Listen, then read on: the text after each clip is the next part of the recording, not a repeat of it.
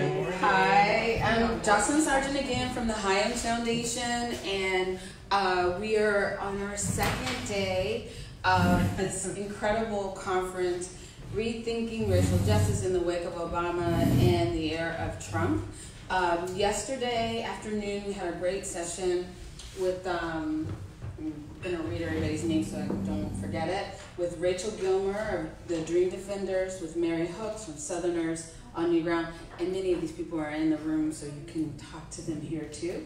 Then Tinjue McHarris from Blackbird, which is, and also, the Movement for Black Lives. And she spent a lot of time in Ferguson. Somehow I missed that. I don't know how. But anyway, so lots to talk about. And then it was moderated by Asha Ransby-Sporn, who is the Director of Organizing at BYP 100. It was an incredible, enlightening session. I felt renewed hope, and I am not an optimist, so I felt renewed hope, and just a lot of energy and just gratitude for such an incredible panel. So no pressure on the panelists today, which I am not going to turn it over to, but I'm going to turn it over to Barbara Ransby and Cathy Cohen, who's on the panel right now. They were this event is their brainchild, and they have brought together an incredible group of activists, scholars, organizers, and just interested good folk. I'm going to turn it over to Barbara right now to introduce the panel. Thank you. Tracy's probably going to kind of introduce the panel, but I'm going to introduce Tracye. But I also just want to say that Cathy and I kind of co-planned this, and we are indebted to the Hyams Foundation and our friend Jocelyn Sargent for her vision in seeing the importance and the value of this kind of gathering. People should know that it's being live streamed, so the audience is actually bigger than the folks in this room, but we thought an intimate setting for reflection, debate, discussion about critical issues across different organizations, sectors, and silos was a really important thing to do at this, what we see as a very urgent political moment. So Scholars for Social Justice is an organization that Cathy and I, Cathy with a big frown. Am I frown? Yeah, we read each other's facial expressions for communication. Scholars for Social Justice is an organization of activist scholars committed to doing thinking, collaborative, analytical work outside the confines of the university with our colleagues and comrades who are in struggle on frontline organizations. And that's what we're trying to do. We're doing something about reparations in higher ed, as well as gatherings like this. So we are very happy to be doing this, happy to be partnering with Hyams. Really honored for this panel, but yesterday's panel was absolutely amazing with people we consider young people. They may consider there's some young people younger than them, of course there is, but with a panel of young activists and thinkers who really were powerful, provocative, passionate, all that good stuff. I just want to also say something about the venue. This is some people's first day here, and in these kind of rarefied environments, a little creepy in some level.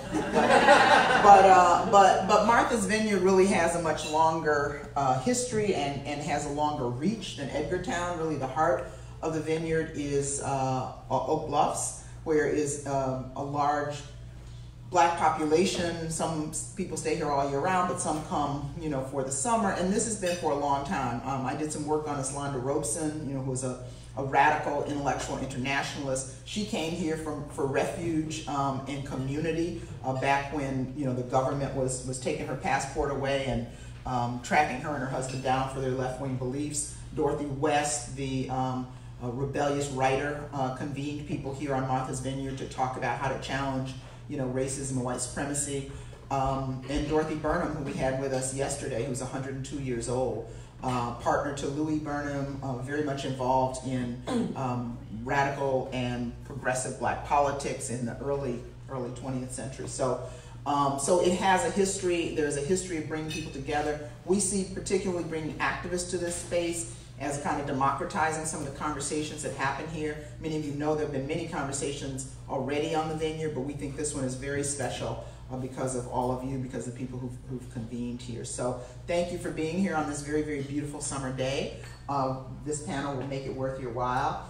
Moderator Tracye Matthews is a filmmaker and historian, has done work on women in the Black Panther Party, recently had a film at the Martha's Vineyard Film Festival on the 63 student boycott in Chicago, and is a very, very powerful thinker, activist, organizer in her own right.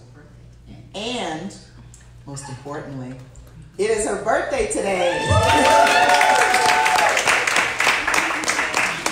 So you know sister's committed if she's up here moderating a panel on her D-Day. So we love her, and I'm going to turn it over to her. Thank you, Barbara. Okay. Thank you, everyone, for the birthday wishes. So we're going to get started here. Again, I'm Tracye Matthews. I work at the University of Chicago at the Center for the Study of Race, Politics, and Culture. And as Barbara said, I'm a historian, so when Cathy asked me to moderate this panel, I was like, what? I'm a historian and math folk. You add that in. So I expect to learn a lot from this panel, and I'm going to ask the questions that the other math folks in the audience want to have answered. So we're going to start out by having each speaker introduce themselves. So we have Adrianne Shropshire from, did I say that right? Shropshire, Executive Director of Black PAC. We have Yeshi Milner, Executive Director and Founder of Data for Black Lives. And we have Cathy Cohen, who's a professor, and she's the PI for the Gen Forward Survey Projects and also Scholars for Social Justice convener. So each person take maybe about 5 minutes and talk about the work you do and how you see this political moment, and has your work changed at all under this current administration from what it was previously. And we'll start with you, Adrianne, if that's okay. Good morning. Good morning. Happy birthday, Tracye. So I'm Adrianne, and I run an organization called Black PAC, and it's related, affiliated C4. Black PAC is a super PAC, and we have a related C4 called the Black Progressive Action Coalition. So our work really grows out of a conversation, or Black PAC actually grows out of a conversation from 3 years ago, I guess now, where that was about, fundamentally about Black political infrastructure, and a question, or a series of questions that I know I had, and a lot of the folks that I had worked with for many years around the country had, about what kind of Black political infrastructure do we have, and particularly what did we have, and what was missing coming out of 8 years of the Obama era, both his 2 campaigns as well as his 2 terms. There was this question around what had been built in terms of sustainable Black political infrastructure. And so we began to convene some folks to have this conversation, both about the work that people had been doing in building independent political organizations, some questions that we had around sort of Black progressive movement and its relationship to and the role of legacy organizations, and frankly, the recognition of the gaps that existed as we were moving into this era that was post the moment when, for many people in this country, many Black folks in this country in particular, saw as the height of our political, where our political expression could take us, right, to the White House. And we can argue about that point. But there was this question about, could we sustain, right? Could we sustain the engagement of Black communities, both in elections, but obviously people's lives are not just about an election day. And so could we sustain the high levels of voter participation, but could we also make sure that we kept that? Well, many of the things that folks talked about on the panel yesterday. So we have this conversation, and the end result was that it was important for there to be an entity, we weren't sure what it was going to be, that had the ability to actually be expressly political. That it could be about elections. It could be about mobilizing our people. It could be about mobilizing our people around issues. It could provide scale. And then there was this sort of debate about, well, so where do we begin? And there was one set of folks that were like, well, we need to start with an agenda. Charlene, you might remember this. We need an agenda. And we did this long process of coming up with an agenda. And then there was another set that was like, actually, we need to begin with research, because it's not sufficient for us to put out what we believe are the most important issues before we have a conversation with our community about what the most important issues are. And so that one of what we sort of walked away with was that one of the main things that we could actually do and offer to our partners was research and communication. And part of that was because it's just expensive. Like, no one has money to be doing polls and focus groups. Forget about it, right? So it's expensive, and it was a need to sort of think about was there a way that we could sort of provide this public utility in a way? And then could we take that information that we were learning and really think about then how we were having conversations with the people that we knew we needed to talk to? And not just the like, can we shape the message, right? Like what's the message that we're gonna say to people at the doors, but really how do we use this to have substantive conversations? And then certainly use those substantive conversations to frame what was going on our mail and what was going in our digital ads and all that kind of stuff. But at the end of the day, what I think we recognize, and I certainly recognize, it is in the actual conversations that we're having in our communities that we're going to, sort of correct ourselves, to get to your question about how's our work changed, sort of correct ourselves back on a path toward progress in this country. And so I think for us, our work hasn't changed because we actually didn't exist during the last administration. We were, in many ways, I think about, we were sort of, born for this moment in a way. I think that certainly what happened coming out of the 2016 election for us was a recognition that not only we, but everyone else needed to be engaging in our communities differently than they had been. And that they needed to be thinking about, not simply, and certainly we know about the sort of taking our grants for voted and all that kind of stuff, but it was deeper than that, right? It was deeper than just taking our grants or our votes for granted. And I think that we sometimes do too, right? And so we, sort of went through a process of saying like, well, this, we actually didn't do what we said we were created to do, was make sure that we don't see drop off in the black vote. And so what does that mean? Did we do something wrong? And I think we came away saying, no, we did not. But a whole bunch of folks did, in terms of who they think we are and how they think it is appropriate to engage with us. So I think I'll stop there. But so the sort of research became and I'm not a data scientist, so if people were hoping to geek out with me, I'm not the one. But research has become a central part of our work because it is how we understand both what we are doing, it is how we develop our strategies, and it is how we develop the conversations, again, that we're having both in our community when we're on the doors. It's the conversations that we explore and expand upon with our partners. And it's the way that we can go to the Democratic Party infrastructure and say, you're way off track. You're way off track, and you're actually going to cause problems for us because you're so far off track. So that's how we come to research.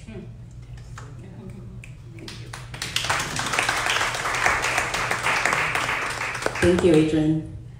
My name is Yeshi. I am the founder and executive director of Data for Black Lives. We are a movement of 4,000 scientists and activists committed to using data to make concrete and measurable change in the lives of Black people. We started about 2 years ago. We launched with a conference at the MIT Media Lab. It was amazing. It sold out, and it really kind of indicated to me that this conversation I've been having with folks and that people had been having nationally really had become prime time, and that it was important for us to not only build a movement, but an institution behind it as well. Even though we launched 2 years ago, Data for Black Lives really comes out of my personal experiences. The very first time I ever collected data was actually in high school as a high school student. It was the year 2008 in Miami, Florida. Some young people at a neighboring high school had reached out to me because they had been organizing a peaceful protest because a school administrator had put another student in a headlock.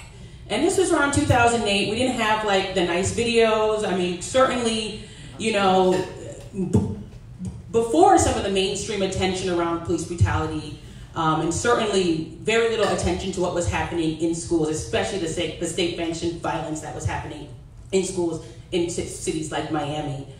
So instead of these young people's, you know, they had organized this peaceful protest, and instead of it being received as, you know, great, thank you guys for being leaders, you know, the ways in which thankfully now young people are encouraged to walk out and take a stand. The city, the school department, and actually the whole school board administration sent in police officers, SWAT teams, police cars, and if you look on YouTube right now and you Google riot at Miami Edison Senior High, you'll see the CNN clip, right? So imagine me being in high school, watching CNN and seeing young people that I went to elementary school with, middle school, literally being slammed against police cars. Seeing young people, you know, who I knew were good kids and who wanted to have their voices heard, literally, you know, being brutalized. And that's when I joined an organization called Power Youth Center for Social Change. Yes, woo, thank you. And we hit the ground running, right? We started collecting data. We collected over 600 surveys asking young people about their experiences with police brutality, but also with suspensions and arrests in schools. Young people were being suspended for things like not having an ID, wearing the wrong color t-shirt. I mean, I once had like a 3-day suspension in the 6th grade in computer class, ironically, because I was talking out of turn, right? So that's the response, that has been the response to young Black people who are interested in science and math and STEM, in particular in cities like Miami. So we actually hit the ground running. We collected these 600 surveys, and we actually turned that into a comic book.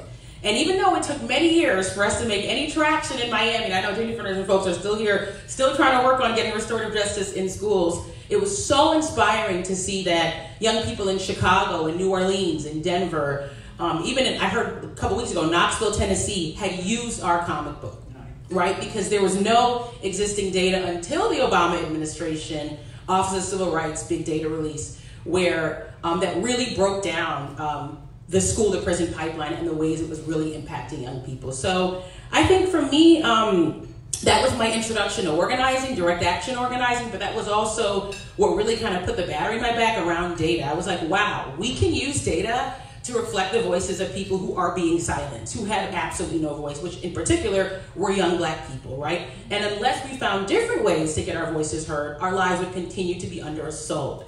So I went to college, and my focus was to get as much skills and, you know, expertise in data collection, analysis as possible.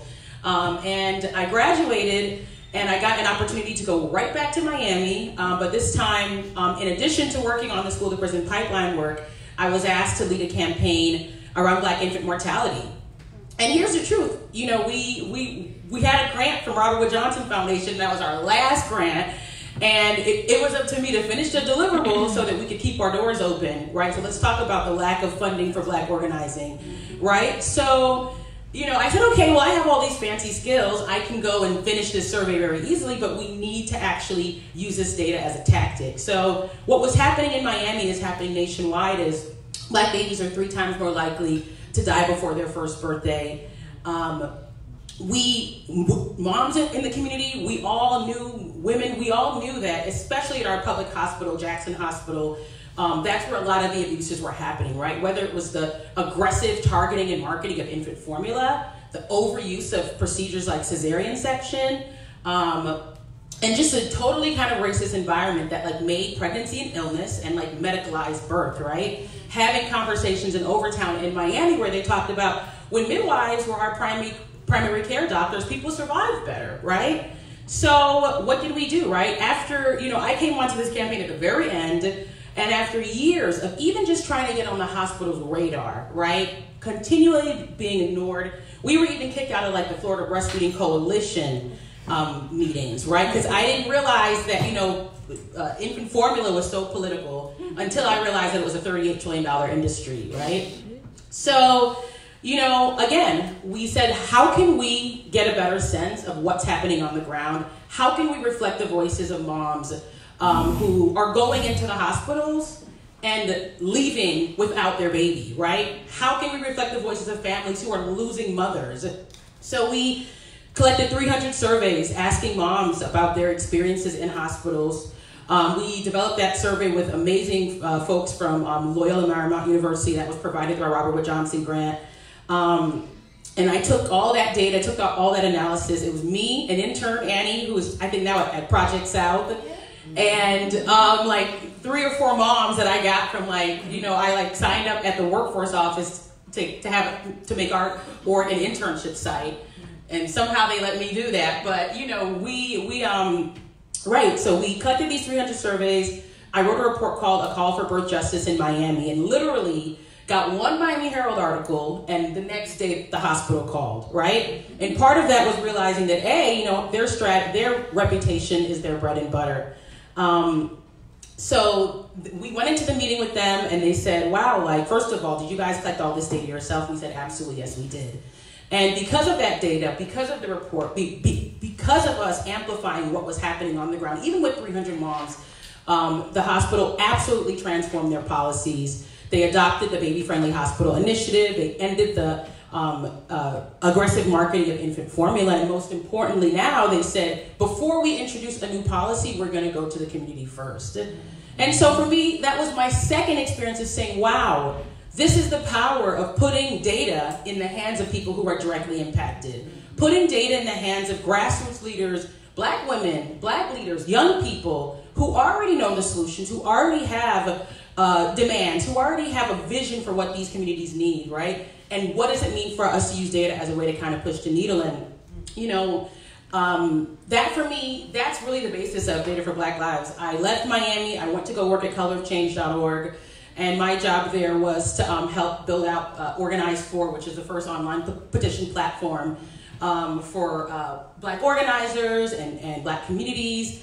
And it was there realizing, wow, look at how we're able to really, really amplify work on the ground by taking the Color Changes playbook. And again, putting it in the hands, putting these digital activism tactics in the hands of people. Look at how we're able to use this amazing live testing environment that we have at Color of Change with over 1 million members.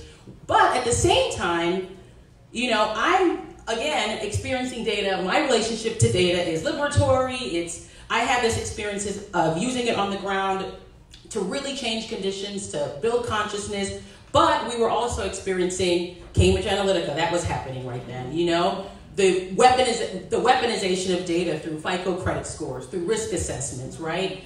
You know, efforts to militarize schoolyards and borders through facial recognition technology, right? So there was these two realities, and at the same time, I think because of the political moment around Trump, so many folks that I knew, right? I knew the organizers and activists on the ground who, you know, were in perfect positions to use data as a powerful tactic. But I also knew folks like my co-founder, Lucas, who was just finishing up his PhD in math at MIT, young people that I knew were working at tech companies, a lot of Black scientists who wanted to do more, right? Who believed in math, who was passionate about math, who believed in science, but didn't want to see it being weaponized the way that it historically has and continues to be.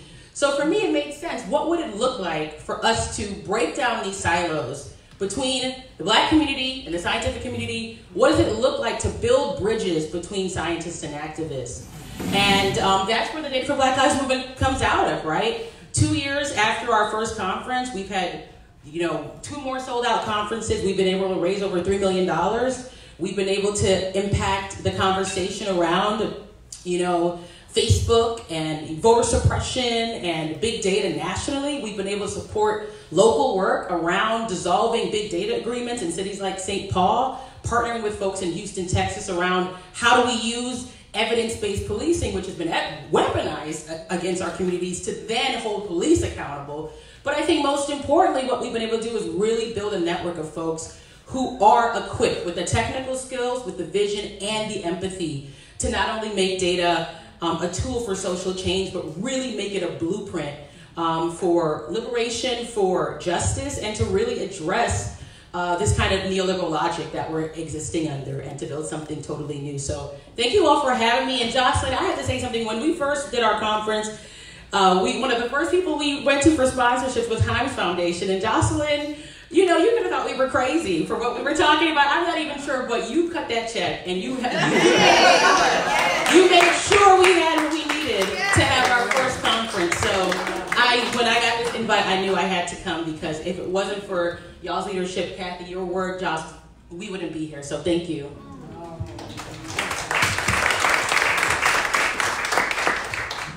Wow, that was amazing. How's everybody doing? All right. I know, it's a lot, isn't it? It's you're full, it's great. Jocelyn, you cutting checks, huh? You all don't know, Jocelyn loves data. That's part of it. As both Barb and Tracye said, I'm Cathy Cohen. I'm part of Scholars for Social Justice. You know, I love Black people. I almost love data as much as I love Black people. And I love data about Black people, the liberation of Black people. I see you frowning, Barb, it's okay. I am an academic by profession, but I like to think in my heart I'm an activist. And it is... Your microphone is not. Can you make it switch? Because that one's going in and out. And Hello. hold it closer. You want me closer? Yo. I was saying I'm an academic by profession, but in my heart I'm an activist, and it is the activism. There's one. Shining right here. There's one here too. Hello? Okay. It's just how I'm holding it. Okay. But I'd like to think that, in fact, it is the activism that shapes how I think about data. So, you know, because I'm older, there's a long history of activism. There's an activism around HIV and AIDS in Black communities. When folks didn't want to recognize it or talk about it, we built an organization called Black AIDS Mobilization. I was a part of the group of people who built Audre Lorde Project. I was on the board of Kitchen Table Women of Color Press. We're now doing Scholars for Social Justice. The reason I mention this is that all of that activism is about making visible the complexity of Black people, right? And I think when we think about data should be doing the same thing, right? It is about when we say, and we all say our people, what do we mean by our people, right? Because there's just such deepness and complexity there. That also comes from my Black feminism, right? Because I think the work that we should be engaged in is, right, always highlighting, focusing on work that brings folks from, as Bell might say, the margins to the center, right? Like any Black feminist, I want to destroy and replace systems of oppression. I want to build fair, equitable, and democratically controlled systems of governance. I want to build a world where people's joy and intimacy is understood to be a public good that must be protected and promoted, right? That, it seems to me, is our work as activists, and so we have to use data to move us towards that kind of stream of liberation. So for me, data is about liberation. It is about imagining and conjuring up who is our public and who is our people. Who is worthy of us listening to and recognizing. And for me, if we think about the way data, and I would argue polling has taken on maybe a much more significant role in the world, in particular of the press and the media, it has so much to do with the 24-hour media, and they need content. And much of that content increasingly focuses on polls. They conjure up a public that feels that 54% believe that and 53% believe that. But largely, that public doesn't include significant numbers of Black people in their polls and very few young Black people. And the goal, at least of our work through both the Black Youth Project and also this project called Gen Forward, is to recreate what we think is the public. To recreate and to imagine into existence our people, and to say that our people are worthy of being counted and listened to. And there's a distinction sometimes, I think, that we also want to make between data about, right, and data that originates from, right? And there's, in the academy, there's a lot of data about, and it's usually about pathologizing Black people. And so what we're trying to do is to create data that is from the voices, the experiences, the ideas, the preferences of Black people, with a focus for our work on young Black people. And I say this all the time, and Tracye, are you keeping time? I lost sight of when we started. Okay. That when I'm from Toledo, Ohio, working class family, we'd go home for holidays, and I would sit with my nieces and nephews, and they had such deep insights about kind of neoliberalism. They didn't call it neoliberalism, but they had deep insights about neoliberalism. They had deep insights about the kind of system of mass incarceration that they were facing and living with and trying to exist through, right? But they didn't necessarily call it kind of mass incarceration. And there was a way in which all of the articles talked about them without thinking about or centering their experiences, their perspectives, and their solutions. And so for me, the work of Data for Liberation is to center young Black people and to respect the expertise that they have over their own lived experience. Now, having said that, that is not to say that I believe whatever people articulate is where we need to be, right? So part of what data is supposed to do for us is to tell us where we are and where we want to move people, right? So there are, in particular, 3 things that we try to do with our work. And some of this folks talked about yesterday. One is we want to engage in narrative shift. And I think Tanjiwe talked about this. We want to engage in narrative shift at the grassroots and at maybe what we would call the cultural, right? So yes, we try to get our data into kind of the mass of the press, the Washington Posts, the New York Times. We're trying to shift the ways in which people talk about and think about young folks of color, in particular young Black people. And when I'm saying young Black people, it's really not young. It's 18 to 36. So some of y'all in the room who I know are 36, I'm calling you young people. We're trying to also seed a new generation of scholars committed to doing work in pursuit of liberation with the use of data, right?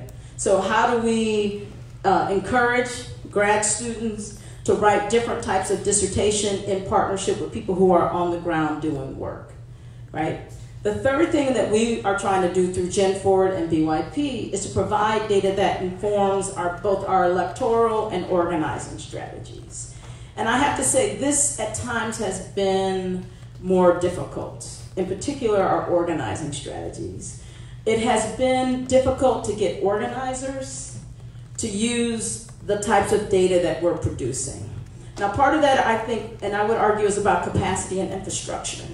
If you have an organizing entity, you may not have thought in terms of capacity, is that I need people who can handle data, right? And we've got to figure out what does an infrastructure look like so that as we're producing data that can inform your strategies, we can help you with that data and we can make sure that the questions that we include inform the strategies that you're engaged in.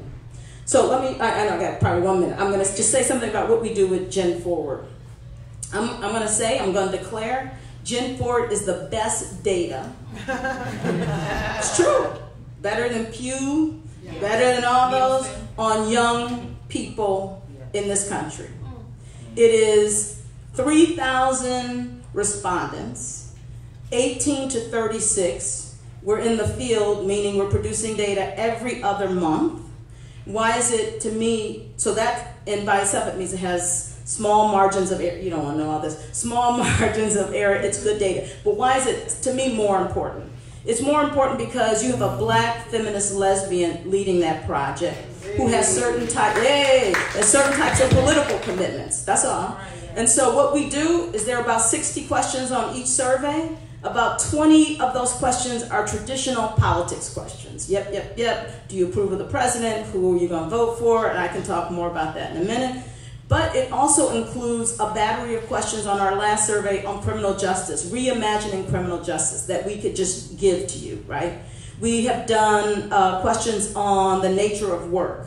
We've done questions on LGBT issues. We've done questions on feminism, on healthcare, on mass incarceration, right? So all of the work that folks are doing, we actually have data that we want to give to you. Questions on reparations, right? And again, it's not to say this is where we are permanently. It is to say, where are we and where are we moving? I'm going to say, what? You want me to stop? Can I just say, can I just tease something? Can I tease something? Yes, you can. Thank you, Tracye. So if you ask me the question, I'm going to tell you, for example, we're further along on socialism among young black people than most people want to give us credit for. If you ask them, what do you feel more favorable towards? Socialism or capitalism? What do they say? Socialism. Now, yet they may not understand socialism, and when we ran that data, every person on the right wing came after us saying, you crazy young people, they don't know, what about Venezuela, whatever. But I'm saying, and I can give you more data, which I will, that says young black people in particular are positioned and ready to hear the message about socialism, to hear an anti-capitalist argument, as long as it's in a way that they can understand it and see themselves in it, right? And we have that data that allow you to frame your argument, right? To push back on these people who say, oh, that's radical or that's ridiculous. You got a little data, and then you can keep moving and keep organizing. All right, I'll stop it. Thank you,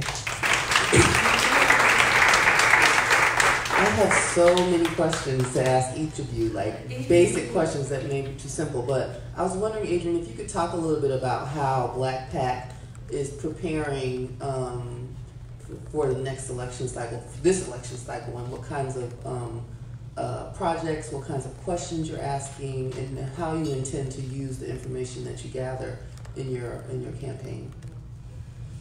So I would say that this, in many ways, how we're approaching this cycle in terms of how we're trying to understand the electorate isn't much different from how we have approached it since 2017, I would say, right? And so what I mean by that is, sort of what Cathy was saying is that we certainly also ask the kinds of questions that we know we need to have about where people are on an election, where people are on the horse race, as they say, right? Like, what candidates, right, are you leaning toward? Why are you leaning toward them? That sort of thing. But we also try and understand, both in our polling and also in our focus groups, what are the obstacles to people's participation, right? Why is it that, someone would say, I know this election is important, I just don't know if I'm going to show up. Right? Why is it that, or how is it? What are the disconnects between what people express as, some optimism around what we might be able to do as a community, but don't connect that to what electoral engagement, how electoral engagement might actually get us toward those things. So we try and understand both what is the motivations for civic participation, not just the motivation for elections, right? For showing up and pulling the lever or whatever it is that we do these days. So our questions are both about right now. It is about what are the sort of how do people link issues, right? So not just what are the most important issues, which we certainly want to know, but how are people connecting those issues? Because for us, it allows us to connect a conversation and not just to show up at someone's door and say, yeah, we know you think the economy is bad, right? Because it is, and people say that.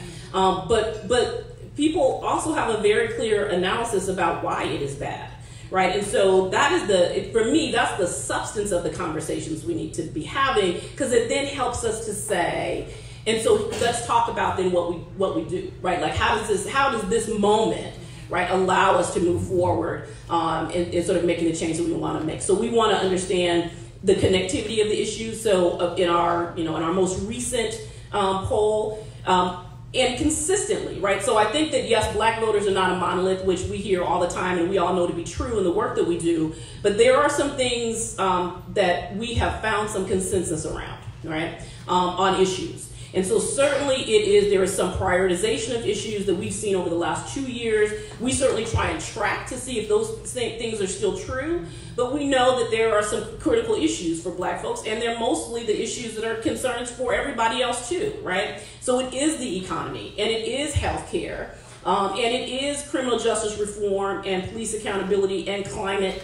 But there is this overarching issue that since we started doing our work, and certainly since the early part of 2017, that ties all that together for Black folks, and that's racism, right? And so Black people make the connections between how racism affects our position in the economy. They make the connections between race and disparities in the healthcare system, right? And so it is, this is important, and being able to elevate that is important because it is the reason why in this particular primary we have candidates making those connections too, right? Putting forward platforms and plans and programs that address the connectivity of the issues that are challenging us. That didn't happen just because candidates decided that they suddenly understood, right, our deep pain, right? It has happened because there has been some narrative shift that that progressive and Democratic candidates have had to take into account starting in 2017, right, when they began to change what they said was the most important thing to do to win elections, right? So folks will remember they said the most important thing to do was to go after white working class and rural voters coming out of 2016. We all remember this because it was so shocking. Like, that can't be what your takeaway was, really. And by the end of 2017, that narrative had shifted because elections had been won on the strength of voters of color and Black voters in particular saying, here is what we care about most, right? We care about the rise in racism and white supremacy that we're seeing in this country. We care about disparities across all of these issues, and we want to know how you're going to fix that. Not just how you're going to help me, get a job, but how are you going to fix the fact that across our community, it is racism that is affecting whether or not we experience economic mobility. So we are looking to identify the connections there. We're also trying to understand this question about what is it that prevents people from participating. So one of the things that I'm always concerned about when we say, first of all, there's always this sort of young people don't vote, young people don't vote, right? And one of the things the reason why focus groups are so important to us, like I love our polls and I love getting into crosstabs and all that kind of stuff. But what I like about focus groups is that you actually pull out what's underneath what people are saying in the polls, right? And so one of the most important, sort of profound moments in one of our focus groups last year, and we've had many over the years. I mean, the two that stand out, I'll give you two little, and I'll stop. One was when we first started doing focus groups, and we, in 2017, maybe it was even it was the beginning of 2016, I think. And we asked people, what they thought about the term Black Power. And there was, as you can imagine, there was a range, right? Some people were like, with it. Some people were like, you can't say that ever, anywhere. And so there was this one focus group, and it was women, it was Black women. And one of the, they were going back and forth and tussling over this concept of could we use Black Power in how we talk to our community. And this one woman just started crying. Which I had never seen in a focus group before, just started crying, and she said, why can't we have Black Power, right? Why are we so afraid to talk about having power for our community? And it was fascinating to watch the group shift because they hadn't asked that question. They were more thinking about what are other people gonna think, and what the white folks are gonna be mad, right? And so, but they haven't thought like, why can't we have power? And so that was this really sort of profound moment. But the one I'm thinking about was last year, and it was a group of Black men in Cincinnati. And they were sort of, very cynical, right? Like, it doesn't matter. We don't know who these people are. Lots of conspiracy theories. Y'all, it was like having your uncles all in one room with some Hennessy. So it was going back and forth, and finally this one older man said he sort of cut through, and was essentially like, we have a choice to make, right? So we can talk all of that, right? Or we can move with belief and hope over here, and then talk about how we move forward, right? So we sort of cut through. And it was interesting because it was almost like, maybe it was more like being in the barbershop, right? So this older Black man sort of like shut the conversation down. Like, we're not going to go down this road of saying we can't.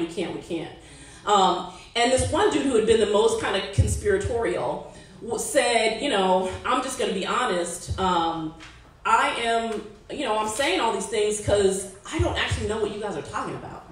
Like, I don't understand all of this. And I think that what happens, he said, we get defensive and we start saying it doesn't matter because we feel, this is my word, because we feel disempowered by the lack of information that we have.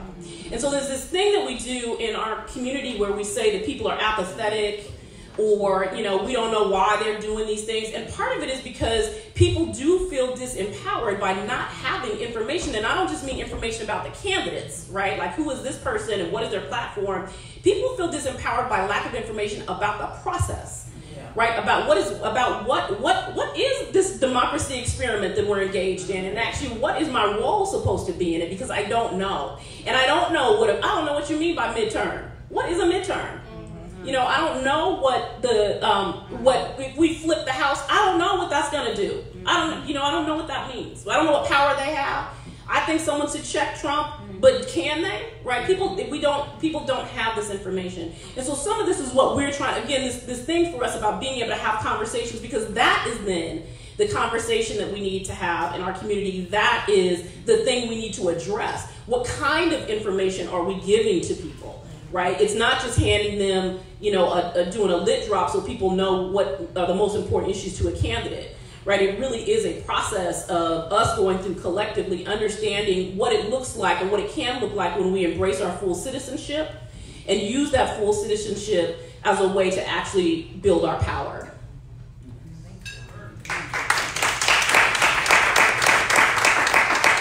So speaking of lack of information and access to information, I'm wondering if any of you want to talk about there's different types of data, qualitative, quantitative, there's surveys, polls. I don't really know the difference between a survey and a poll. I'm not sure I quite know what big data is, but can you talk about how do you give access to folks who are math phobes like me to the information, to not be afraid of the numbers, but also to kind of be more critical about data as the primary source of information that's going to lead our organizing campaigns.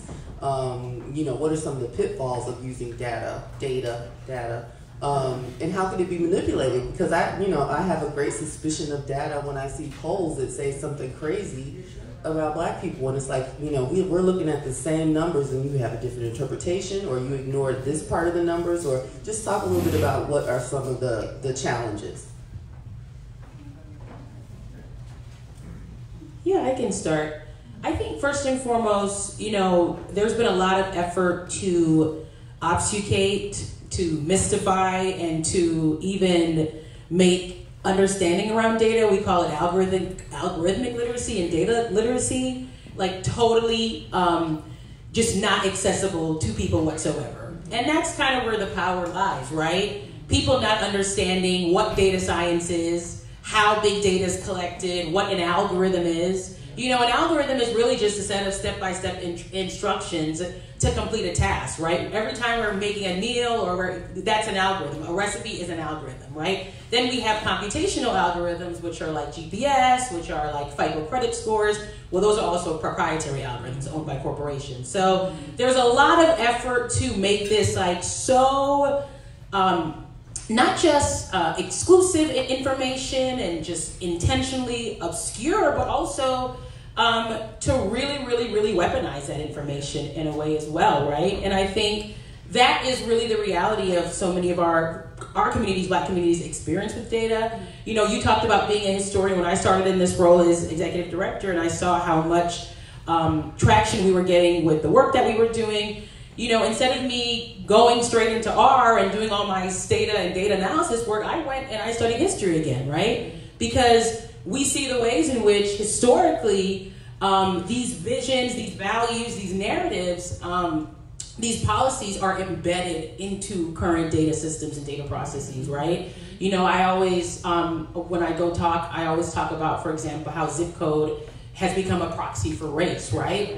And when you think, right, but it's amazing how many researchers and data scientists, even people who work at tech companies, when I say this, they're like, oh, how? And I said, well, if you look at the history of redlining, right, and you look at the ways in which through 1933 homeowners loan corporation maps, some neighborhoods were designated as being hazardous, some were being designated as being desirable. When you look at maps now and see where the greatest disparities are, it's literally identical to those homeowners loan corporation maps. And this was a part of the New Deal. So when we talk about the New Deal, we have to be real about who the New Deal was for, right? It was at the expense of Black communities. Zip codes come around, and zip code is a way for the Postal Service to organize the country, but all that history around restrictive contracts, redlining, who can buy homes where, who can't live there, that's embedded in this zip code, these digits, that are then used to not only create new mathematical models, but to do research, to make decisions.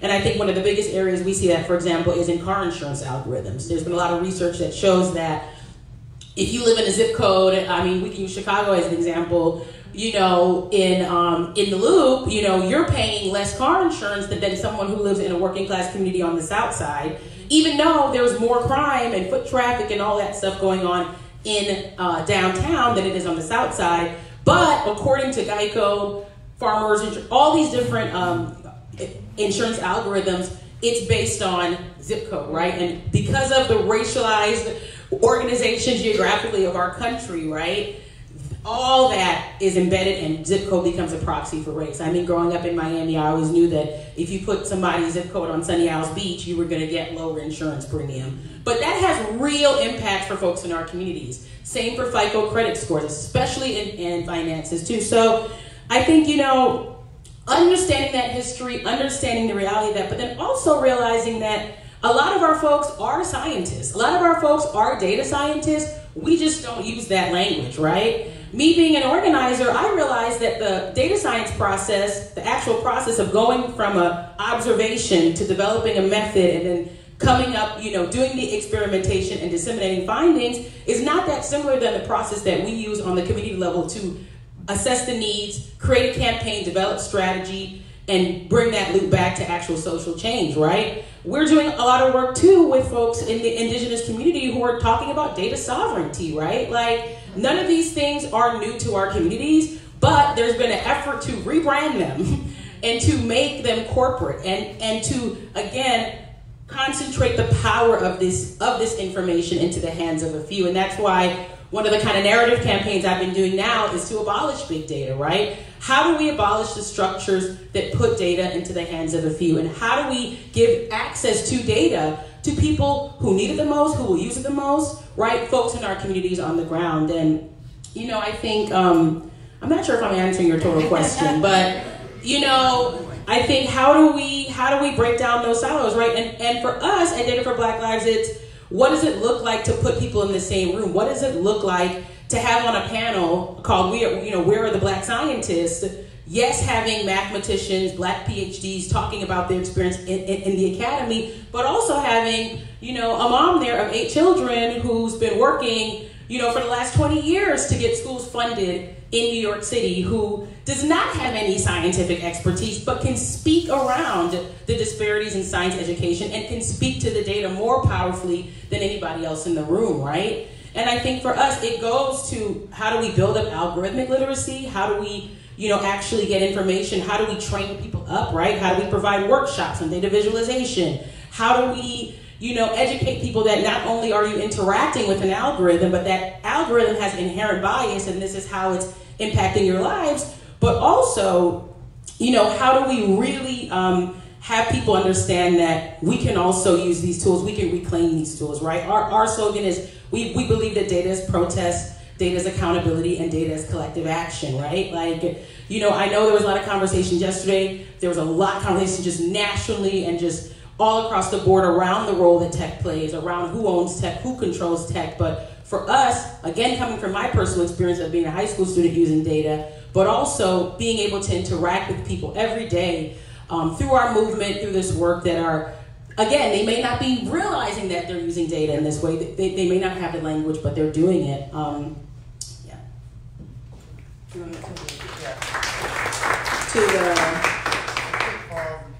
There's so many pitfalls. As Black people, as people committed to social justice, we should be skeptical of everything, including data. Yeah.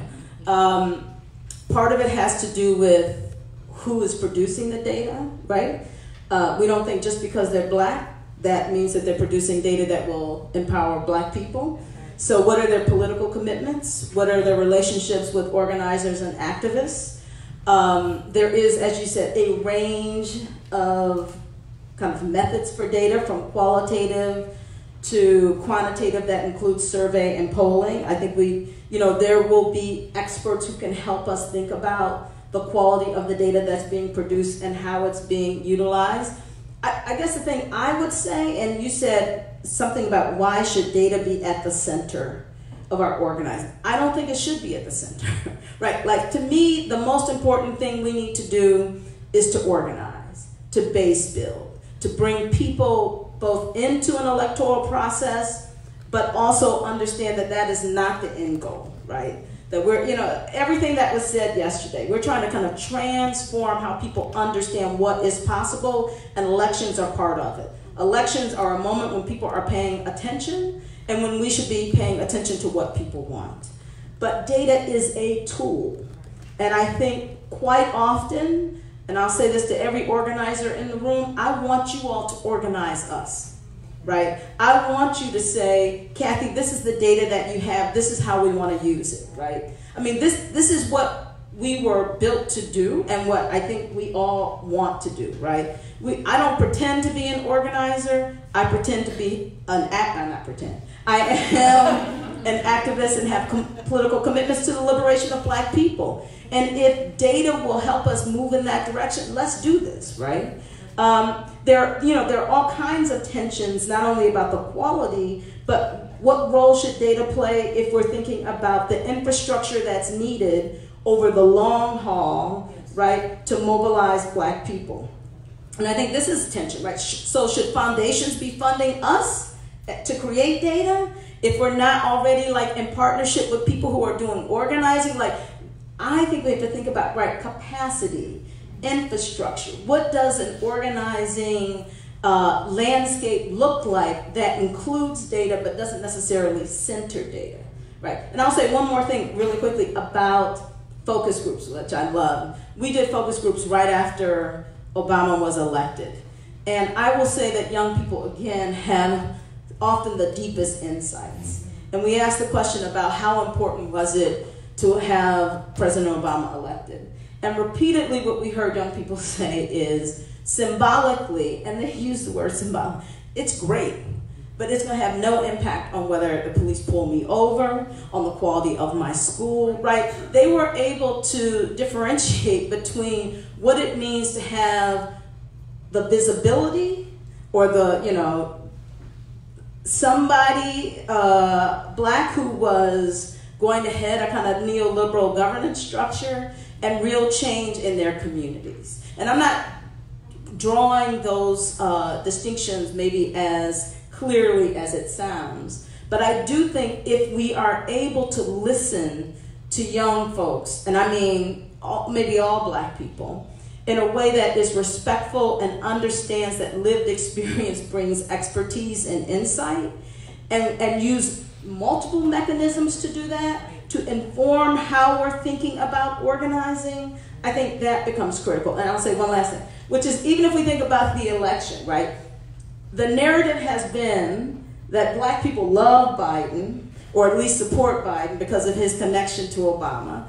But the truth is, at least in our data, there's a huge generational divide, with young Black people really, if you take in the margin of error, splitting their allegiance between Biden and Sanders.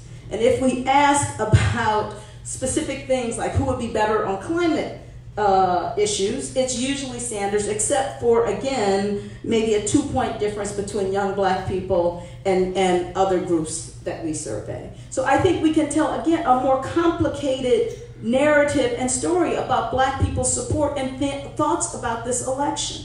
The truth is, more young Black people say, I don't know if I'm going to vote at all, than say I support any specific candidate, right? What we need to be paying attention to is the level of alienation, where majorities of all young people say, I hate the two-party system, right? There are insights and inroads there that if we let the kind of traditional political parties or the traditional press frame our understanding of this election, we will go down the wrong road again.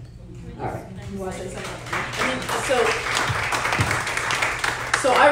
Yes, and I think that not only it will also cause us to have the wrong conversations in our community. Right. I mean, I think about the Jen's question yesterday about what would you say to a church lady about maybe not Biden, right? It's not the question, but anyway, that is.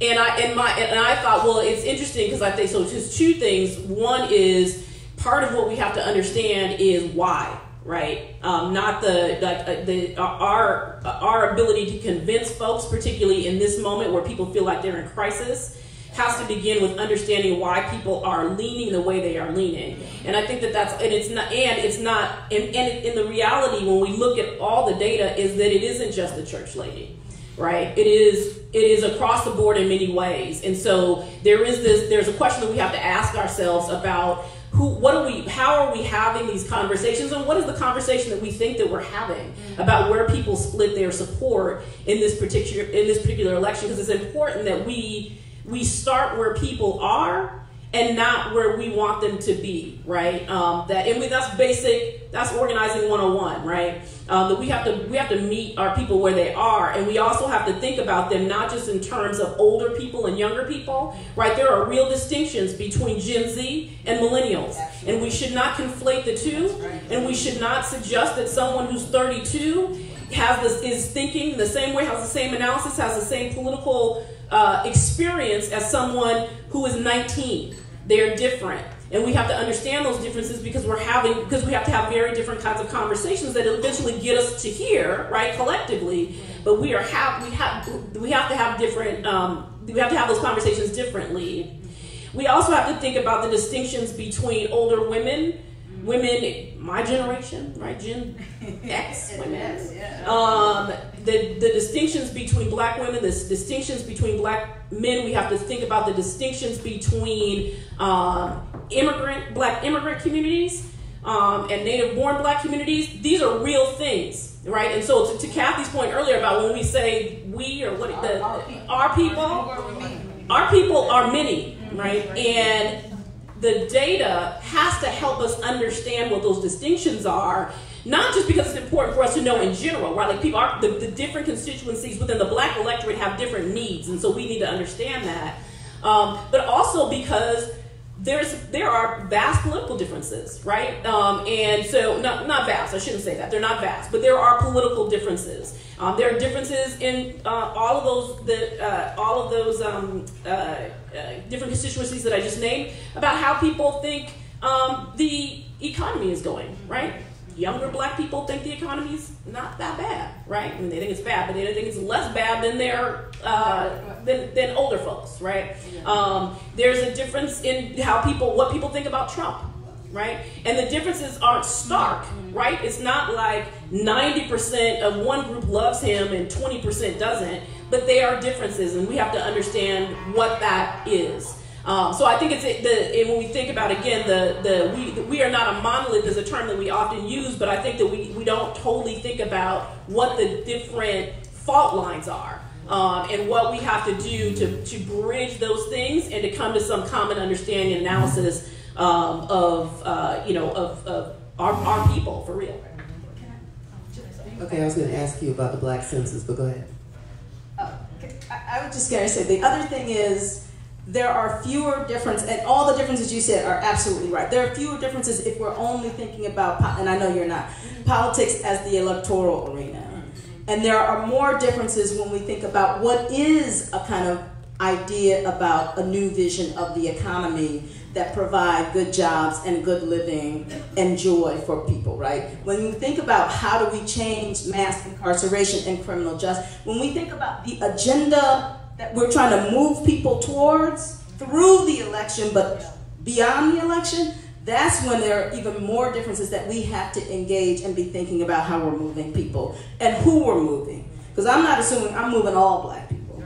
I'm assuming I'm trying to move most black people to a place of liberation. Yeah, I wanted to add something about election. We're obviously a 501c3, so I really can't speak to a lot around that. But speaking of like alienation and all that, like of young people around the 2016 election, I actually started to identify more as an anarchist because I was so kind of frustrated with what was happening. And at that time too, I was working at Color of Change, and I was working on Organized For, but my job was also on voting rights. I come again from a tradition of direct action organizing where we see voting as a tactic, we see organizing and movement building as the real vehicles for change. But it was not until I started to work within Color Change and tracking voter suppression efforts all over the country that I really started to realize that while I might not be thinking about voting rights and voter suppression and the elections, there are definitely people, right-wing folks, who are extremely invested in making sure that Black folks just never make it to the polls, right? And I think there's a data piece of that too, right? So first thing, I'm so grateful for that experience, even though it was really difficult, and I commend anybody who's actually on the ground working in campaigns right now, because I know it must be tough. But when we were doing the work on voter suppression, that's around the time when I started to learn about Cambridge Analytica, even before a lot of the news came out and it kind of went viral, and Christopher Wiley's on TV talking about it. But this is I think a very important thing to talk about and to uplift, and it's part of the reason why Data for Black Lives, when the Zuckerberg hearings started happening and folks in Congress started to ask Mark Zuckerberg around Cambridge Analytica, ask him about their data sharing practices and how, the data of over 2.1 billion users be used to manipulate the election and other elections all over the world. One of the things that we noticed immediately was that there was such a lack of, again, algorithmic literacy, even in the halls of power, even in folks in Congress, right?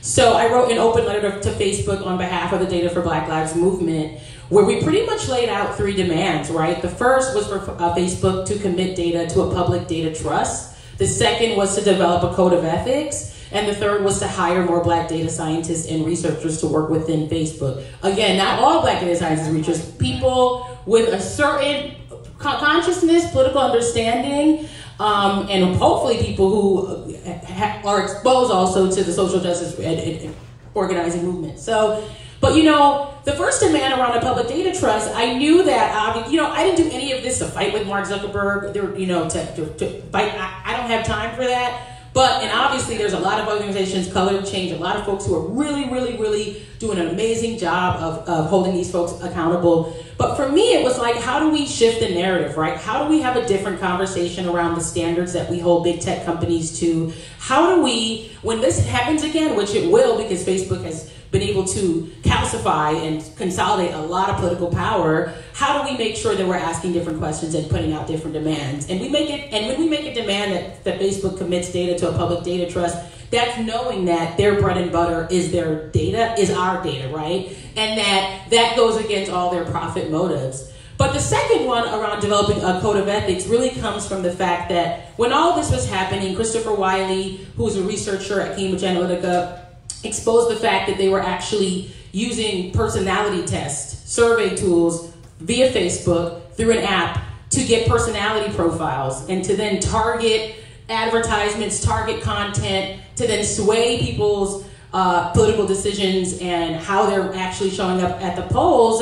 That to me reminded me of a long history of human subjects research without people's consent, right? For us, it was very reminiscent of Tuskegee Airmen, Henrietta Lacks, people using research, weaponizing research, deceptively and invasively in order to fulfill a political goal, right? So while Facebook, which creates, peer-reviewed articles, they're pushing out research. You go on research.facebook.com, you'll see all the information and how they've been able to aggregate that and actually create real peer-reviewed articles. Unlike most research institutions, they don't have to go through an institutional review board process. There's no way for us to hold them accountable in that respect, right? So what does that mean for voter suppression? What does that mean for voter rights, right? Now we're hearing about, Facebook contracting Israeli firms in order to target, and fight back different organizations like Color of Change to really, really continue to not just,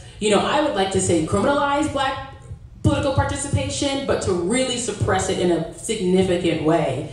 So the result of that Facebook letter has been a lot of work Again, my focus isn't necessarily on fighting Facebook. It's about building power in our communities, but it's been incredible to see the ways in which we've been able to, again, educate not just our communities, our network, but people in Congress about the ways in which we're going to continue to see these things come up. And I think the second thing, in terms of voter suppression, that's happening, that is going to happen, that is not necessarily happening on election day, that we take very seriously and we've been really strategizing around, is the upcoming 2020 census, right? There's been only 22 censuses in this country's history. It happens every 10 years. This is the very first census that's going to happen online. The census not only decides how many electors each state has, it decides districts, right? It also makes big decisions around where $880 billion of funding is going to be allocated. So this is a really big deal, and especially since it's happening in a political climate of extreme fear and paranoia, with the effort of getting folks to honestly not do the census and to not be counted, right? So I think that's another thing I wanted to put on people's radars, because thinking about the election, but also beyond, right? Many of our folks in our communities can't vote because of felony disenfranchisement, but everybody can fill out the census, right? How do we as community organizations tell people? Right now they're doing a census test where they've included the citizenship question, even though 3 judges blocked it. But how do we let people know, in case that this does come up, you don't have to fill that out? Maybe not explicitly saying that because it is illegal, but saying, do your best to fill it out, right? How do we support grassroots efforts? I know Urban League and other groups are also mobilizing to get folks to actually fill it out. And also thinking about beyond that, what are the privacy concerns? Thank you. I think we're going to open it up. We have about a half hour left. And is there a mic for the audience, or do I run around? There's a mic over here. Media works. I see you. Can you project? I think so. Oh, okay. All the way in the back. Since you're talking about text, and I know there's a law in the European Union where if you want your information that the companies have collected, you have a right to it, and if you don't get it, you can they can be penalized. And particularly in Ireland, I know they're doing a lot of work. Is that something you guys are looking at? I know that the tech companies are looking at how do we keep Congress from passing legislation that is equal to what's happening in the European Union, so people can just call and say, give me all your information. So anybody want to speak to that? Yeah, I can speak briefly. What you're talking about is the GDPR protections. And yeah, folks in Congress and of course local organizations, national groups have been fighting for similar legislation here. I think we've been able to see more traction locally, right? In many law enforcement agencies, they're not allowed to go on Facebook anymore and arrest people and catfish people, all that stuff all these police tactics that they've been doing, right? And I think one of the things that actually came out of our Facebook letter and our work was Cory Booker's office sponsored with Yvette Clarke a Algorithmic Accountability Act, right? So we're talking about the privacy protections, but we're going a step further and talking about how do we audit these automated processes, how do we address bias, and how do we actually not use data to reinforce this incredible inequality in this country. Another question? Thank you for enlightening me. I also am a data phobe, Tracye, so this is helpful. I think I have a better relationship with data now. But I'm wondering, something that was underlying in a couple comments was this, somebody said conspiratorial perspective that Black people often have about people asking them questions, doing something to them with information that they give. And I'm wondering if there are generational differences showing up in that type of skepticism about, because I worry, frankly, that on the input side, that is the, going to people and making sure that they are generating the information and it's authentically from them, that if there's a reluctance to do that because, oh, here you go again, what are you going to do with this? Who are you? I don't care if you're, with Gen 4, I don't trust this, but I wonder if because of how social media savvy and attuned young people are, if maybe that's less of a concern. I don't know if I'm asking the question clearly, but I worry about it. So I do think that there is, in general, and I think, again, it's probably a very good thing, that Black people in general are more skeptical. Now, having said that, the way surveys work, right, which is if there's a total of 3,000 respondents, you're looking at your response rate to see if there's a significant difference in the number of people across any group who say, no, I'm not going to participate in that. If there is, then you have a problem. What we have found is that the skepticism is also balanced by the fact that, in particular for young Black people, but young people in general, they are so likely actually not to be asked what they think about important issues, that they are very excited to participate and believe that someone actually values what they say. The other thing is, and this is more than you want to know, though, you know, once you have your respondents, then you're weighting them so that they are representative, right? So you're trying to deal with the bias that might undoubtedly creep into your sample. So I think your concern is right. I think it's important also, you know, to think about what the methodologies are for dealing with those biases. I think a survey that has 150 Black people is more susceptible to those types of biases and concerns than some of us, you know, something at the other end that has 3,000 or 5,000, right? So these are all the things we want to think about in terms of the quality of the data that's being produced in the name or representing Black people. But you might. And the only other thing I would add is that I think there is something different. So to the point about people never get asked, and so they are excited and want to give their opinion. People are also excited that who was calling to ask their opinion or who was doing the online poll is not a candidate, right? Like people are the fact that someone independent from this sort of, the personalities of candidates or the challenges of parties, that it is someone independent asking their opinion also leads people to say that they're willing to participate because they do want it. People want to be heard and want to be heard in different ways. Hi, good afternoon, or good morning, thank you. So on that note, I am someone who years ago switched my party registration from Democrat to Independent because surveys surveyed independents, and so I said I want to be surveyed and get in there. So I'm and skeptical of the two-party system, and even with the narrative shift of the Democratic Party today, not quite convinced. And so I'm curious from everyone, but I'm thinking about Black PAC and Cathy, just about conversations around third party and what that looks like. Just really quick and then pass it on. I mean, our data of young people, 18 to 36, what we find is anywhere from 62 to about 75% say they would support a third party, right? But that is not just young people. There's a deep alienation in the dysfunction of what people understand to be the state, right? The Congress, Trump, all of that. Now, here's the thing. I always say to people, the reason right now that there is no third party, or, I'm sorry, Mo, there is a third party. But might be, I can't even say major. Anyway, the reason there doesn't seem to be a consolidated quote unquote third party is that all those people who want a third party want different things, right? And so that might make us think differently about just saying we want a third party. And I said this to someone else. I'm not sure a third party is the most radical alternative to rethinking governance, right?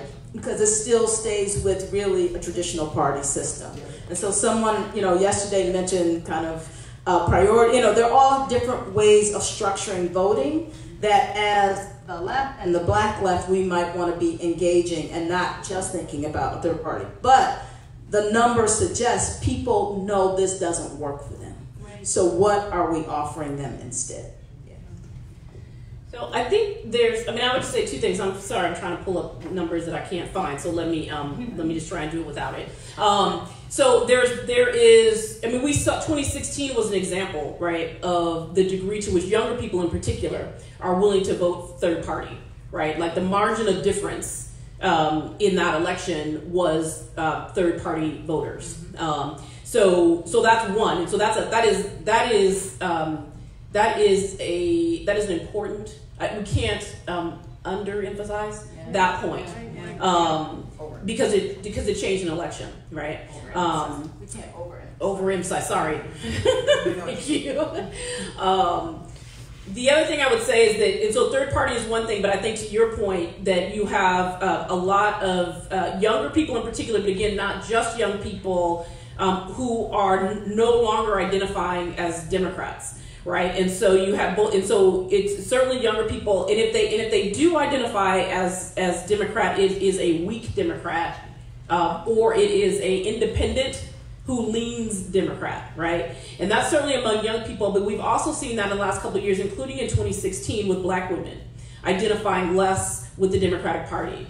And so that's again, that means many things. For us, and it means that we're having a different conversation with Black people. We're having a very different conversation about, because we can't just show up and say, or people often just want to put on mail like the person's name and a D, right? Nobody cares about that, right? That's not a way to motivate Black folks to turn out and vote any longer. It's to simply say that this person is a Democrat, because that's not. People want to know, what are you gonna do, right? What are you gonna do for me? What do you believe in? And does that align with what I feel like my community and my family's needs are, and where I think the country needs to go? So there has been this shift that's very real about whether or not the degree to which our community identifies with Democrats. The challenge is that, and so I think there's the third party piece, but I think that the reality, there is a reality. Third party is never going to be Republicans,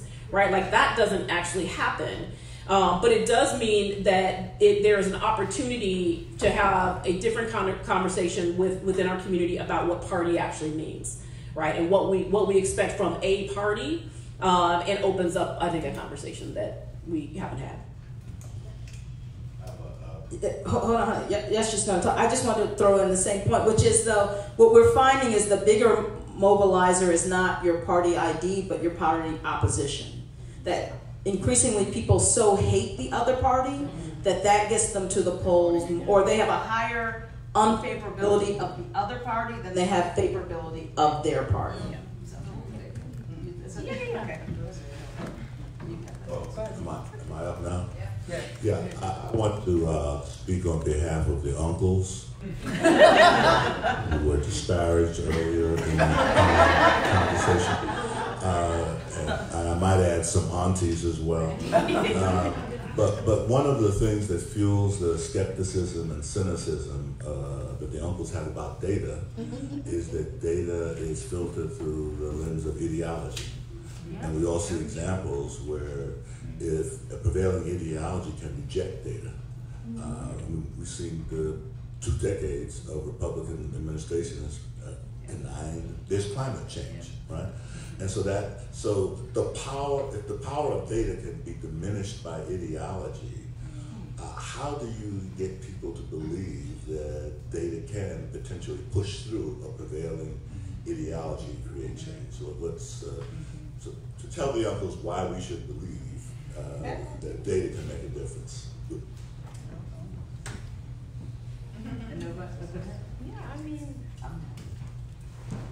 Is that being agreed by silence? No, that's a good question.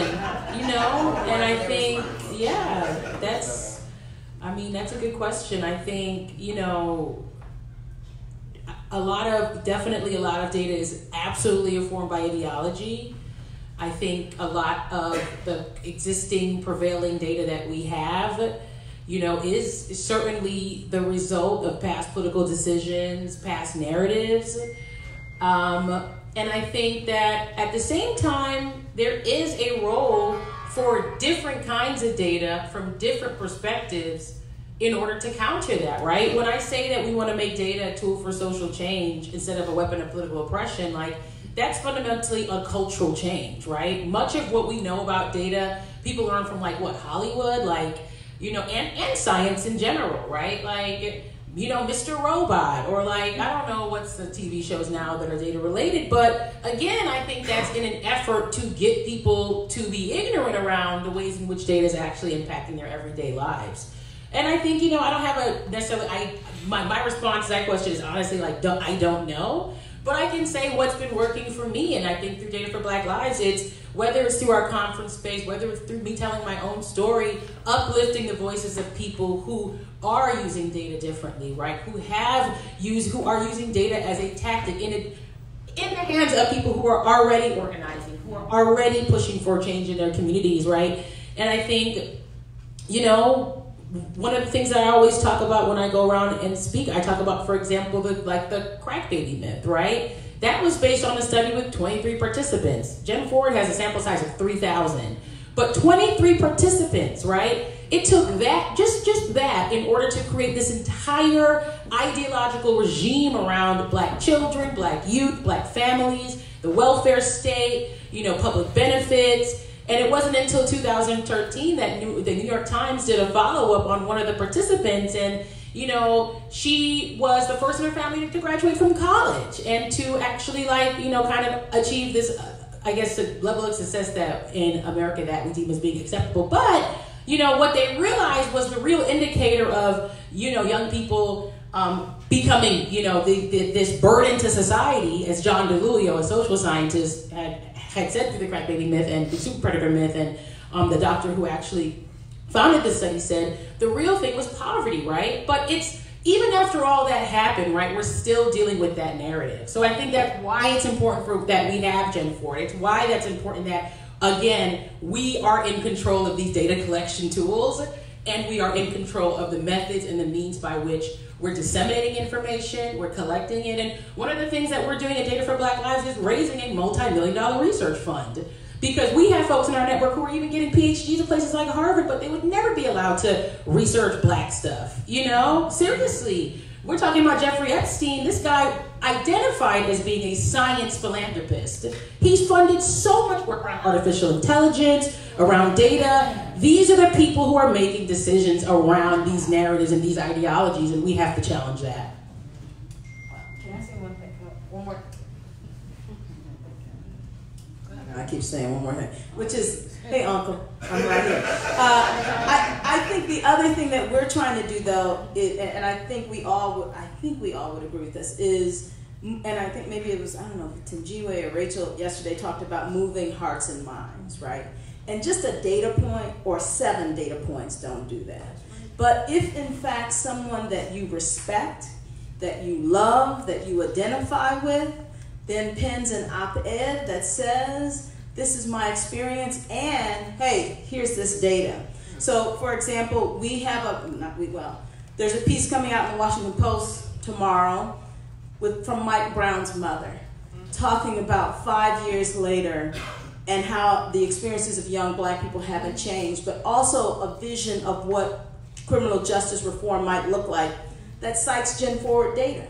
The important thing there is not Gen Forward data, it's her voice, but her voice opens up a space where people can also then see that data that says, young people are having these experiences and envision a new world around what criminal justice or safety and protection looks like for Black people. To me, that's what we're doing, right? Data in and of itself is fine, but who's the vehicle that can say, listen for a minute, I got something to tell you, and this data helps me tell that story. That's what I think we're doing. And I guess I would just add that I think part of the skepticism, though, is justified, right? Like, I think when we, you know, I was thinking of, when you asked the question, I was trying to think of what are examples, and it was hard because, you know, we did a focus group last year on a ballot initiative in Ohio with our partner in Ohio that was, the ballot initiative was on reducing mass incarceration, and there were like 3 or 4 ways in which this ballot initiative was going to reduce incarceration rates. And when we talked to the folks in the room about it, they just simply didn't believe it, right? They didn't believe, because they didn't believe that that any of the things that were in this ballot issue were actually going to have an impact, because they have no experience of those things having an impact, right? And so that's part. So a lot of the skepticism is justified. On the one hand. On the other hand, I think that we often don't have the forums to actually present this information to people from us, about us, right? Boo, maybe. So we don't actually have the forums, and that's why I feel like the focus groups end up being so rich, is because not only are we asking them information, but we're saying, hey, look at these 3 charts, right? And what do you think about that? And people are often like, I had no idea. Oh, that's all we have to do? That's all we need to be able to move X? Oh, we can do that. Like, there's this really interesting moment with young people, actually, in a focus group, where it became this competition. They were like, oh, white kids are doing that? We could do that, right? So we don't often have the forums to do it. And so maybe that's certainly on us, right? To try and present, to try and figure out ways in which we're getting information out, not just to partners, which we also struggle to do, but to actually get it out to our people, so that they can see what the possibility is for, both for building power, but also for making transformative change. And what are some of the ways in which you get the data that you collect to organizers? Can anybody give specific examples, or are there any organizers in the room who'd like to speak on their own use of data or the data they need? What can I get? So I was going to say, or how you would like us to get you this information. Is there a mic? Oh, yeah, but it was somebody. Oh, somebody else. And then, yeah. I'll go very quick. Hi, I'm Ted. I work with Working Families Party and also a group called the Grassroots Policy Project. I want to thank everyone. This has been an extraordinarily enlightening panel. I've learned a ton. My question is it's actually very much to the point that was just raised, and sort of an ethical and political question for folks. So anyone who's ever worked on elections knows that there's always vastly more people that you could talk to than you can afford to talk to, and you have to make decisions about who you're going to talk to. And we often rely on voter data, some of which is collected from probably very ethically questionable sources. But I can tell you with intimate experience, it works. It does allow you to tell you this person is more likely to be responsive to your message than this other person. Given some of the things that are being said about different groups of people who might be more open to certain kind of radical messages, certain messages about third parties, certain messages about socialism, you name it, I'm wondering what you all think about that practice of drawing up your voter universes and how that could be something that we can lean into and do well versus something that we could do really poorly. Thinking specifically, we have elections coming up this fall in Philadelphia, where we're running 2 candidates on the Working Families Party ticket, and we need a lot of votes, and it's a big city, and we have to, I think, Delvon and I were talking about this last night, we're gonna have to be very intelligent about who we decide to invest resources in going to try to talk to. Yep. So just wondering what you all think about that. And can we go ahead and just get Charlene your comments, and then have the panel? So admittedly, Cathy has been trying to get BYP 100 to use Black Youth Project data for years, and I don't think we ever found the right way to do it.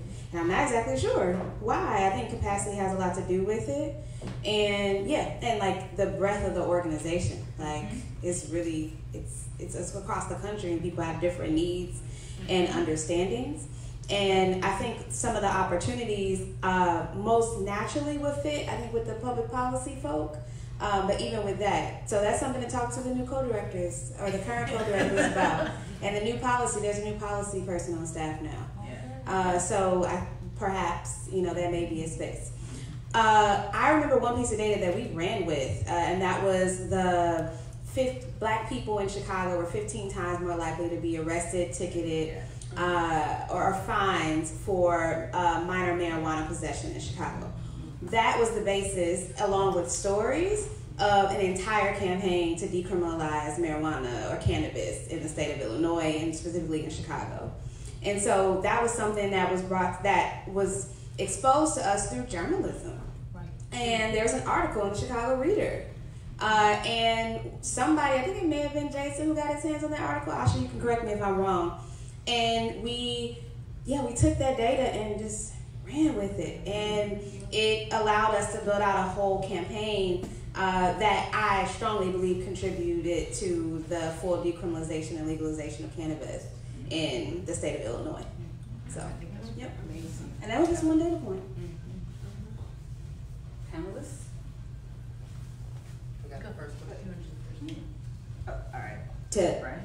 So I think you've raised a very important question, which is one, there's often lots of money around elections, but those are generally controlled by the two parties and the big national orgs. Two, I worry, and we validate our data, meaning we can tell you, we use Catalyst and L2, and we can tell you who voted in the past and who didn't, and then we can do an analysis to see if those who voted look different than those who didn't. But if people don't have a big sample and they, as you say, lean into the voting, then you reproduce that same group and you don't do any base building. And that's my concern about the kind of almost exclusive use of voter validated data. And what we mean by that are data from individuals who have voted in the past because you're trying to craft a message and you think in fact that they're more likely to vote.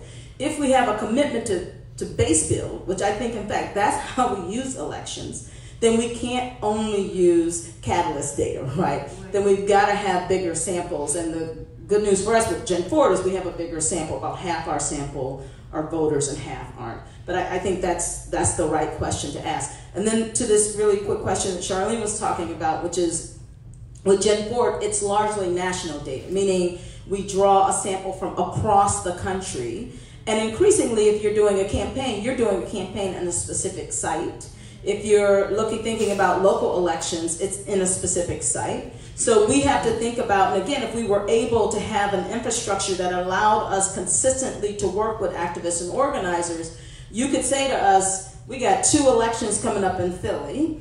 Can you do an oversample of Philly, which we could, for 1 or 2 surveys and get you some data that you want? Now, the last thing I'll say is, of course, live stream, we're offering this to anyone across the ideological perspective.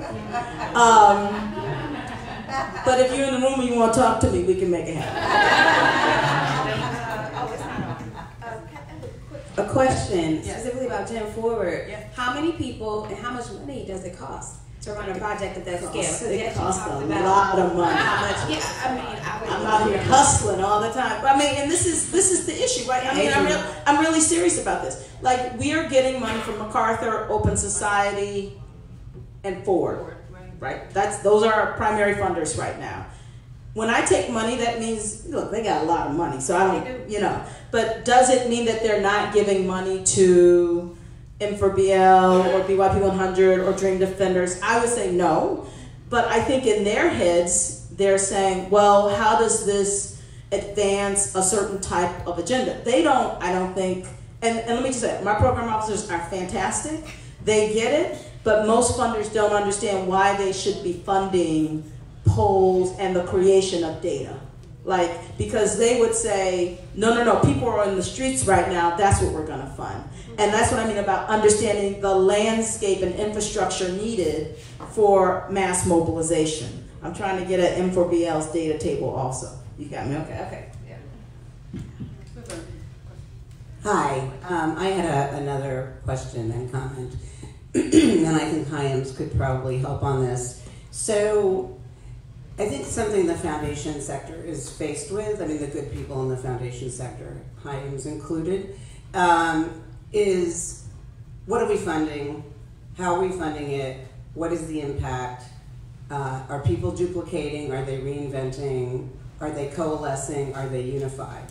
I went through a very long process with the Ford Foundation, who basically said, we are going to stop funding pro-choice this and pro-choice that until you all get yourself together and come up with a united strategy. And then we'll sit down and talk. Or if you need us to help facilitate that conversation, we're happy to do that. But at the end of the day, if you are not unified and you can't measure your success, with our investment in terms of the ROI, it's not good for you and it's not good for us. It's less good. We're concerned about impact and we want to fund you, but can we facilitate a united front here? This happens particularly around election time, which I think is a huge problem as well, because we have to be doing this all year, every year, 24/7. It's not rising and falling around an election, even though elections are critical. So I just wanted to get your insight also from Hyams. What is the potential, particularly in this, in this ravaging time that we're faced with, about efforts to really unify our efforts, manage and facilitate the funding mechanisms, and also count our results? Thank you. So I'll start with Hyams, and I am a huge data geek too.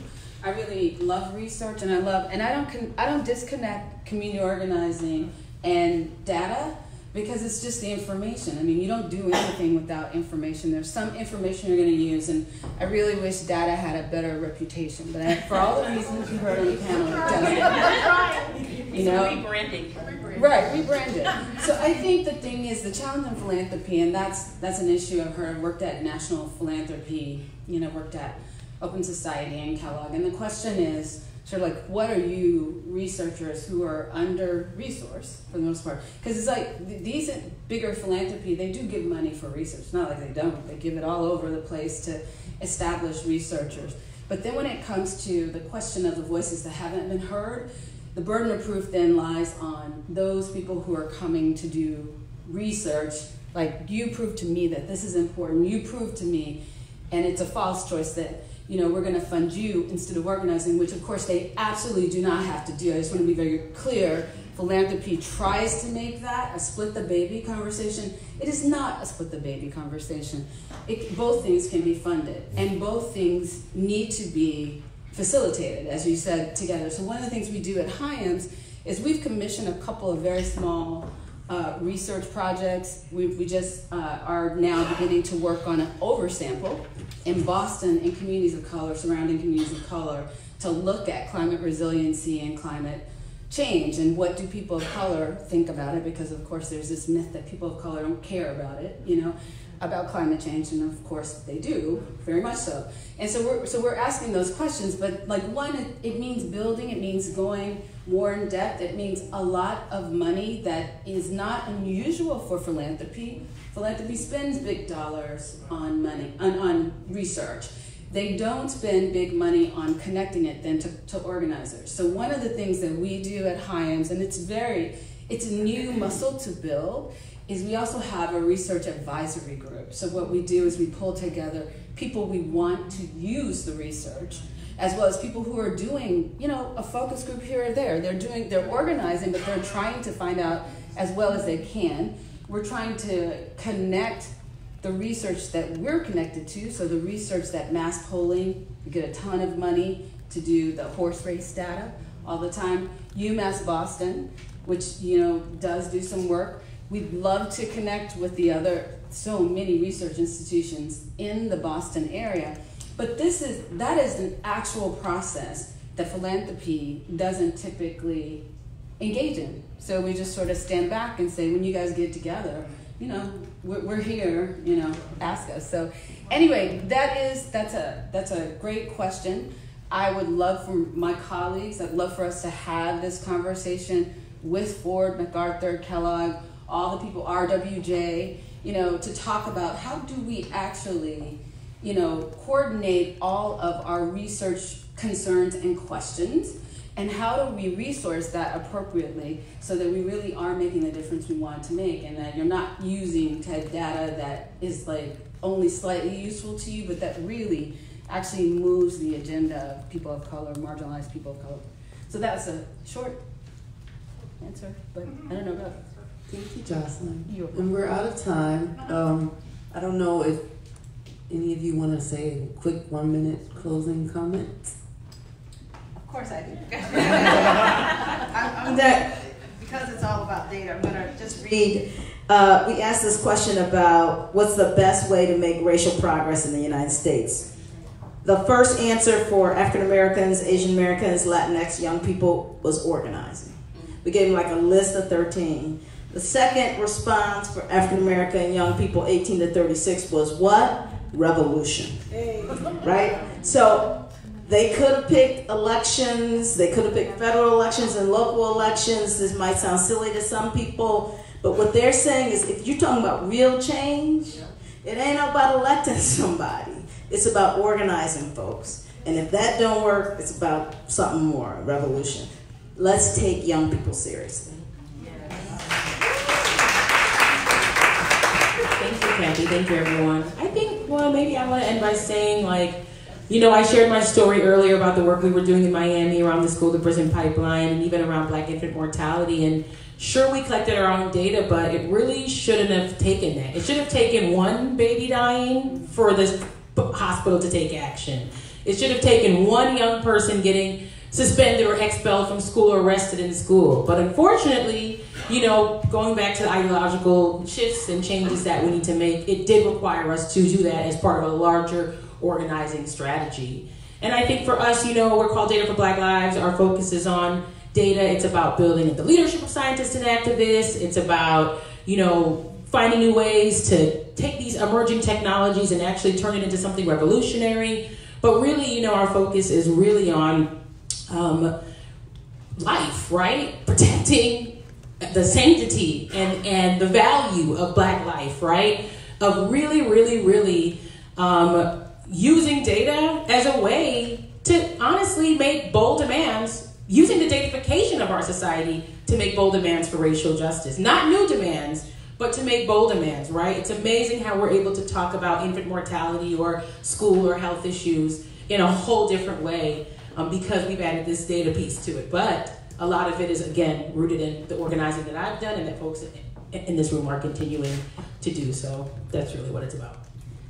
And I think I would just close by maybe saying something about your last question, which is how do we get the information out? And so I would say that both for folks in the room and for folks on the feed, and I said this before, like, we have a lot of improvement we have to do in terms of our ability to get the information out. And sometimes we do get it out in the way that's not most useful for people to be able to integrate into the work that they're doing on the ground. And so we try to popularize what we're doing. We do, you know, infographics and we do briefings, and we're gonna try to start doing webinars.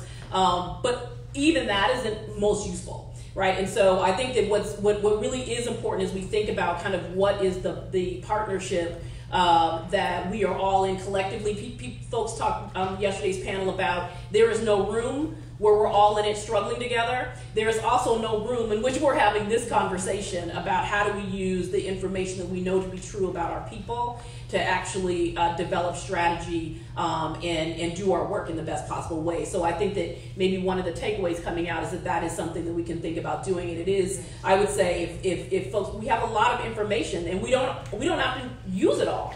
Like there's a lot of data inherent in the research that we've done, and so if there's any way in which we can help people think about what they might need for the work that they are going to be doing over this cycle or across into, because I think there's census is important. It's going to happen at the same time that the primaries are happening. Then we're going to have this election, and then there's going to be redistricting. And so our ability to think about all of that and what we need to understand to be able to, you know, move our communities is important. And so I would ask for feedback this way also in terms of what we can do to be most useful for people's work. Let's thank our panelists.